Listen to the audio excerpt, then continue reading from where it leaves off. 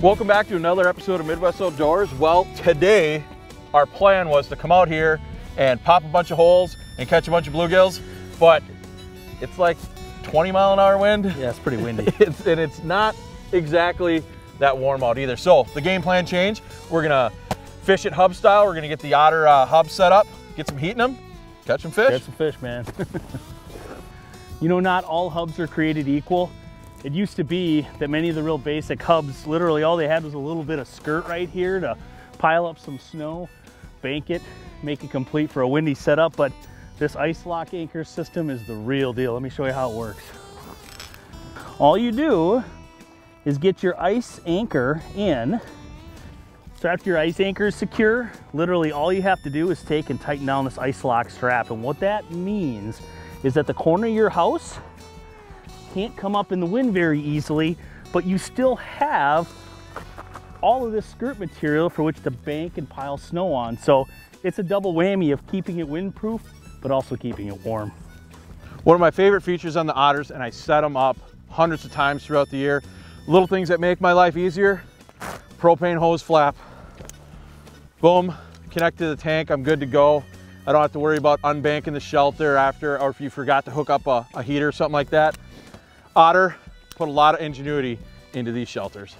The nice thing about the newly redesigned Otter XTH hubs is they have all kinds of storage, built for fishermen, people that are trying to just get things off the floor, get them out of your way. We've got rod storage, we've got big pouches, we've got overhead storage. There's just a lot of ways in which this is made for more creature comforts and made it fit our fishing better. There we go. Ooh, you hear that drag clicking? It's a pile of weeds. No, I don't know. Ooh. Yeah, that's not weeds, bro. That's not weeds. That is another palm-sized, gorgeous gill. That one's got a little tail funk on him there. You see that? He must have got bit by a pike or something. But it's a simple approach. We found, oh, he barely nipped that. We found green weeds, and we're using the VMC fly jig because whenever you're in weeds, it's buggy. It's my go-to lure when we're in weeds and you're catching big bluegills like this. But these are the type we like to put back, so I'm gonna get this guy back in the water. Oh yeah. Wasn't sure that fish had it. Oh yeah, it had it. Ooh, what are you? That rod's bent, man. Yeah, it's a nice fish. Oh, bright hen. Look at that. Not like the blues that your fish had. This is a hen. We call it a hen. It's a female bluegill. See her ear tabs just a touch shorter.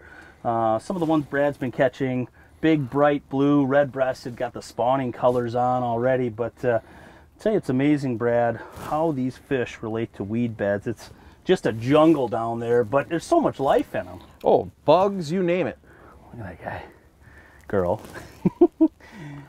Yeah. Oh yeah, she gets a pass. Gonzo. I love seeing those big panfish go back. Phenomenal. You know, and it's interesting from a conservation perspective. You know, we like to see fish in that 8-9 inch range go back. Definitely the 10s.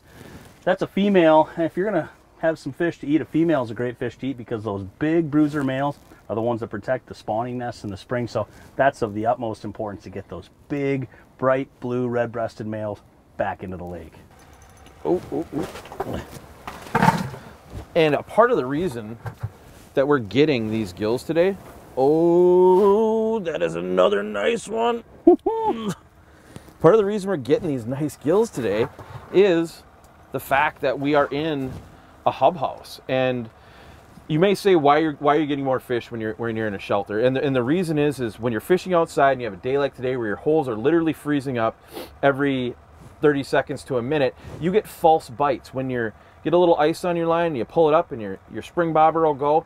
Fishing in a house eliminates that. And for me and my customers, it ends up catching us from taking a 20 fish day and turning it into a 40 fish day, just being able to detect those subtle bites. You know, I think the coolest thing about any kind of bluegill bite, but especially this one, it just reminds me of small, shallow lakes or ponds of my youth. I mean, my grandpa taught me how to fish. We fished in weed beds, dingy, dark bottom lakes just like this. And an active bluegill bite brings out the kid in me. I don't know about you, Brad. Bluegills are something that, it was the first fish I ever caught, and I hope it's my last. You know, I'm passionate about walleyes. I love walleyes, but to be able to come out still and catch big bluegills, that they're still available in Minnesota, that people are getting more conservation minded, is incredible. That we're preserving these fisheries for generations to come. Oh yeah. Oh, tanker. Another nice one.